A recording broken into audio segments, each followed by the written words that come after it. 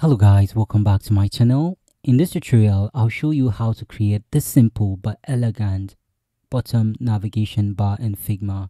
Here we have some properties here. We can actually hide the titles of this bottom navigation bar, and this is still going to look elegant and simple. And we can Ctrl Z here, and we can have all these things here. So if you're new to my channel, please kindly hit the subscribe button. We're going to be using the Figma UI 3 for this tutorial. If you're yet to receive this update, I'm going to link a video in the description below that will show you how you can pull this update in less than 2 minutes. Without taking much of your time, let's jump into it. So to get started, we're going to use the Figma community. So on the left hand side towards the bottom, click on Explore Community. And let's search for material icons and press enter, and let's wait for that. This is what I need, so I'm going to click on this to open this file here. Now we can open this in Figma, so I'm going to click this. Once this is open, this is how it's going to look. And what we need are just some few icons, so I'm just going to search for them and then drop them here. Then we can just cut everything to a new file. So now the first thing we need is the Explore. Let's search Explore here, and I'll grab this first one here. Then we need a mail. I'm going to zoom in here, and because this is not actually visible, so let's just change this background color. So select the empty space here, and we can change this to somewhere white so that we can see this. So if this your panel is dark, all you need to do is to click on the icon here, go to preference, and theme. You can just switch between light and dark mode. So I recommend using light because of the nature of our icons. So now for our mail, we are going to pick this first one here and then drop this here. Then let's search for call. Scroll down, and we're not using this, so scroll down again, then drag this and drop this here. Then let's search for chat and see. Okay, we have this option. Okay, let's try this and see. Okay, this is perfect. And the last item we need here, it's contact. So search for contact, or let's search for group. Let's see, group. Okay, we have this here, so I'll drag this and drop this. So these are the 5 items we need. So I'm going to select all these items here. That's the 5 items. Press Command X to cut or Control X to cut. So we want to leave this file entirely, so I'll click here and then back to files, and we can now create a new design file here. So I'm going to click that. So once we have our empty space here, I'm going to paste whatever we're having here. That's all the icons we copied there. So once you paste them here, I think you can just still maybe select everything at once, but if you have not clicked anywhere, you can just right click and detach instance here. So all this, we've detached them. All we need to do is to convert them to our own components. So right now, while selecting everything, you can click on the 3 dots here, and then we can create multiple components. So now we have the components we're going to be using for this tutorial. So I'll drag this, let's say try to arrange all of these items here just to make them look clean. So you can just do this, right click and then Shift A to put them in an auto layout. I think we should still have all our 5 local components. So you can make sure that everything is at the center and the space in between them 24 here, and perfect, well aligned. So you can just say this is your icons. So we have this. Then the next thing is to just grab one of these items. So if you click on assets, select this, we have all our items here. So I'm just going to grab one of this. So I'll just drag this and drop this here. Then okay, it's 24 by 24. I believe all the icons here are 24 by 24 here. So let's add a text for this. Press letter T on your keyboard. That's going to be our label. And for this label here, I'm going to, okay, 12, it's fine, regular. Then let's change this to Robotool here. And the Robotool looks fine here. Then we can select these two items. I need to change the color of this. So let's just quickly change that for the text here. 4E, 4E, 4E. Okay, that's great. So I want to do the same thing for this. 4E, 4E, 4E. Okay, so we're having these two items here, which they look great. So for this text now, the first thing, scroll to where we are having the typography. Let's change the alignment to center. Now we can select this, hold shift and select this other item. Press shift 8, put them in an auto layout. And you can as well just make sure that there's no space in between them, 0, because this is having enough space, and this is also having a good line height here. So now we can quickly convert this to a component. But before we do that, I'm going to rename this to menu item. Now let's convert this to a component. Now this is a component now, and we can add some properties. The first one should be this icon here. So once you double click and this icon has been selected, now use this 3 dot here and create an instant swap property. This is going to be icon. The same thing with this. Select this and scroll down to where we have this. Yeah, then click on this icon, and this is going to be our label. And for this label, we want it to be optional. There are some bottom navigation bar that don't have label. So the next thing to do is to go to appearance. Where we have this appearance here, you can click on this property here. So show label. So by default, let's set that to true. So I'm going to create this property here. So if I come to this and I select this, I'm going to have 3 properties. The first one, it's the icon, text, and then the show label. Now we can create a variant for this. To do that, I will use the plus sign here.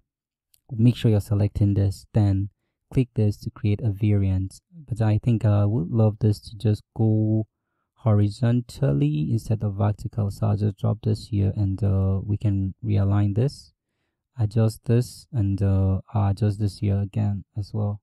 So we have our labels. So let's just change the color of this. I'm going to select this, and let's see if we can get our own color. Okay, somewhere here, just okay, this is great. That's 5A, 5AFF for the color. You can pick any color of your choice. So now we have this items, and let's quickly look for a phone that we're going to use. Let's say iPhone 15 Pro, and what is the width? The width is 393. So let's create a frame. This is going to be 393. That's width 393 here, and by, let's set that to 72 here, by 72. And then the next thing is to add a stroke. For this, I'm going to use this plus sign here to add a stroke. But this stroke, you can click on this section here and make sure that it's just at the top here. And then we can change the color of this. I'll just use any gray here, and let's see. Okay, I have this, and you can look for a perfect gray color that you want, but don't just reduce the opacity. If you reduce the opacity of black to like 12%, it's going to work, but then when the developers are working, it's now going to be difficult for them to pick a color. So always try to use a gray color instead of reducing the opacity. So now that we have this, you can simply just do something quickly here. I'm going to add a layout grid to this, and I can set this to, let's say, columns, and we can set this to 16, and the gutters, it's going to be 16 as well. And yeah, we can set the count to 4 or 5. Let's use 5 since we have 5 icons here, but this is not our mobile screen, so I'll just set that to 5 here. So we can now arrange and create our items here. So for the first item, you can make sure you're selecting the assets, then you can drag your menu item, drop that in here. This, so we have this item here, and we can even use rulers for this. So click on the icon here, go to views and make sure that your ruler is checked. Once it is checked, you can come, let's select outside here, come to the extreme here, drag and then drop this here. Let me just zoom in and then drop this here. I'll do the same for the other end. I'll come in here, click and then drag and then just drop this somewhere here. So I'm going to zoom in and then drop it here. So now we can select this item and then hide this. So let's just quickly just change these items here. So this is going to be explore, so we can change the property here, explore here. And you notice we have this issue here, so I will have to select these items here, make sure I'm using matching layers, and let's make sure that this item is set to hug content. So that's going to solve our problem. So now we can just have this here. So I can command D to duplicate this or drag this here. Then we can change our items here. So the next one we can have, let's see, phone. And let's change the icon here to phone. Command D to duplicate, command D again. So let's just keep changing them. We have messages, and we can change the icon here to messages. Then we can come back here. We have, let's see, which other one? We have contacts.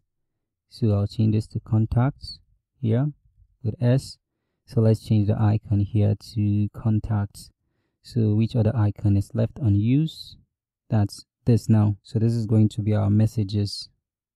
So here, let's add, this is messages. So let's add this last one here. So this, I'm going to change that to mail. And let's use this for mail. That's this item here.